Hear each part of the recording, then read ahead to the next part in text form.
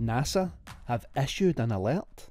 Get this, Asteroid 2019 VU5 is 13 times the distance between the planet Earth and the Moon, measuring 140 feet in diameter and travelling at 83,000 kilometers per hour.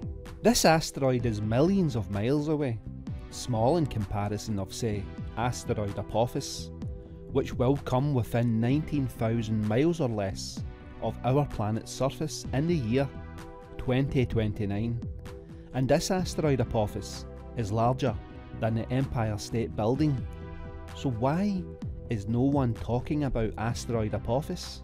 Asteroid 2019 VU5 will, according to NASA, skim our world at a distance of over 3 million miles tonight, Friday the 15th of November. But it has zero chances of doing anything to our planet at all. Despite that fact, NASA are calling this asteroid a near-Earth hazardous object. Isn't that crazy? Asteroid Apophis, on the other hand, will come closer than satellite's orbit and does have the potential to impact our world on Friday, April the 13th in the year 2029.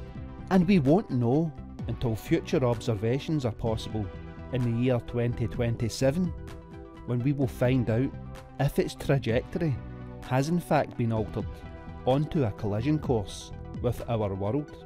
Oh, and this asteroid that is passing tonight at a distance of over 3 million miles, NASA say that this is unusually close, yet they refuse to comment to the close approach of Apophis, which will take place in 5 years' time.